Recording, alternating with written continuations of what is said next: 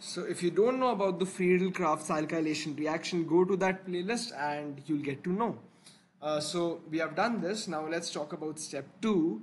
So step 2 takes place in the presence of chlorine gas. Okay, so we are adding chlorine gas. Now is chlorine being added to the benzene ring, or is it being added to the alkyl side chain? We don't know about that. So let's figure it out.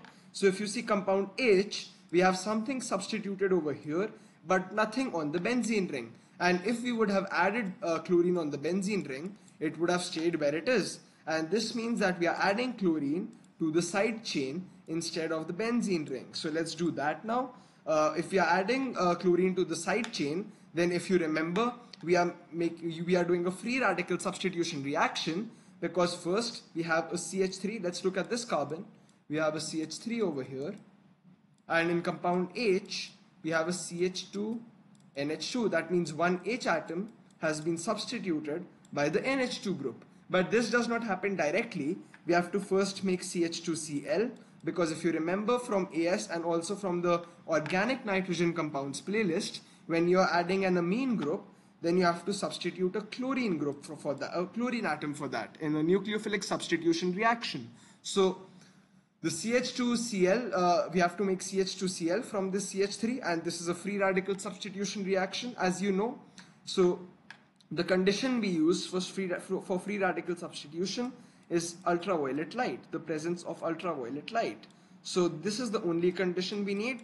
You can watch the playlist I have made in the AS series, in the AS level series on this chapter, in which we are doing free radical substitution. It was the hydrocarbons chapter where we did it. So you can watch that playlist for more information on free radical substitution.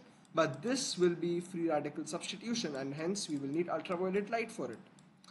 Now they're asking us to draw the structure of intermediate G in the box. So the benzene ring will stay as it is.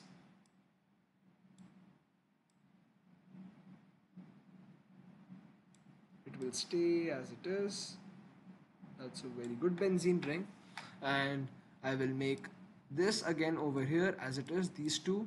But instead of this, we will have a Cl atom attached over here. So this is CH2 and this is a Cl. So this is what intermediate G is. And now we have done this part as well. State the reagents and conditions needed for step 3. So if you've watched my playlist on organic nitrogen compounds, we know that the reagent is NH3, ammonia, and the condition is heat in a sealed container. Heat in a sealed container. So we are adding NH3 and we are heating NH3 with intermediate G to in a sealed container, and then we will get compound H. So heat in a sealed container.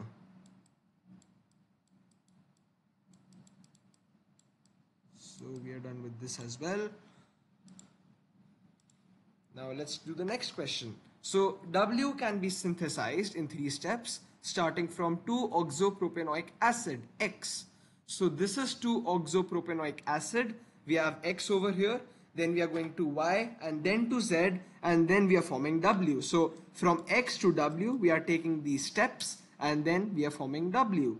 So now the first question is suggest the identities of compound Y and Z by drawing their structures in the box. So now let's see what all changes have taken place when X has changed to W.